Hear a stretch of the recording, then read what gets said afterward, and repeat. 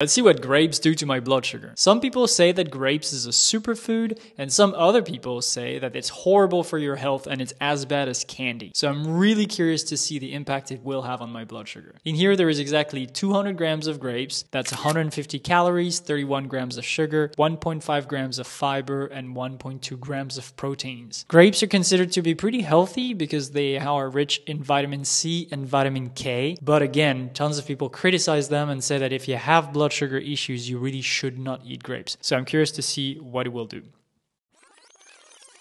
Alright, so it's been exactly 2 hours since I ate my white grapes. Let's now look at the glucose monitor to see the impact it had on my blood sugar. Oh, and by the way, a bunch of people asked about the app I use to scan my meals. It's called Sugar AI. So you just take a photo of your food and it breaks down the nutrition, the calories, sugar, macros, everything. So it's not perfect every time, but I really like to keep a record of everything I eat. So for me, it's super useful. So the white grapes, we see that actually it did have glucose spike. And what's very interesting with this one is that it's very obvious that the sugar from the grape is absorbed by the body very quickly because it goes quickly up and quickly down. So I only ate 200 grams. If I ate 300, 400 grams, which I probably would, because grapes, generally when you start, you eat a lot of it, it would have been much worse. So remember that if you eat fruits, especially grapes, things that have like a very high glycemic index, it's good to eat them at the end of your meal, or at least mix them with other things that have more fiber so that the glucose spike is not going to be that high.